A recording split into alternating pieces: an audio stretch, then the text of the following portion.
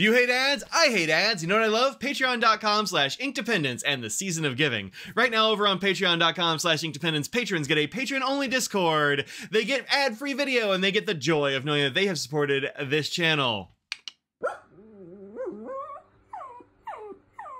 Hello folks, what's up? I'm Mike, this is Inkdependence, and this is Inkvent. Here is our Inkvent calendar, brought to us this year, of course, by Truphae. Go and see our friends at Truphae and say thanks. We're on day 13. 13, lucky number 13. What do we have here today? This looks cool.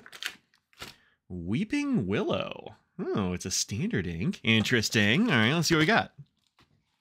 I don't know what color I think of a Weeping Willow being. I mean, we had one at our house growing up. Like, it was just kind of outside. I remember being green. I don't know. Let's see what we got here.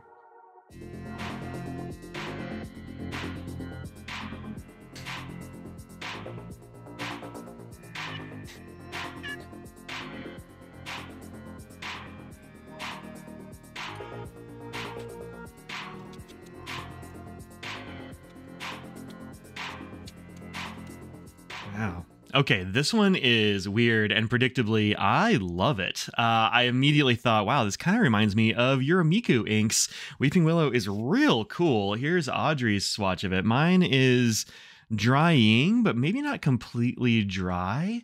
Hers is a bit darker, and I mean, I think this is great. It's got green tones, it's got brown tones. There's pink in the middle there.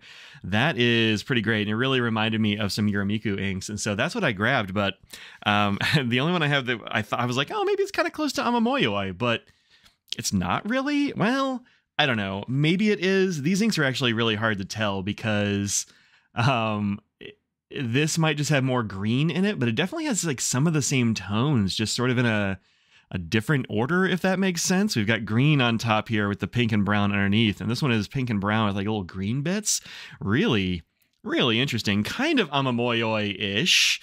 And then I also pulled this one because it's like kind of close. Maybe this is Birmingham Penco Stormwater Runoff, which I got a couple of years ago. Whoop, out of the frame. Which I got a couple of years ago. It was a crisp formula. I don't know if they make this anymore or not, but it was a really interesting color that people didn't like the name of, but I thought it was kind of fun.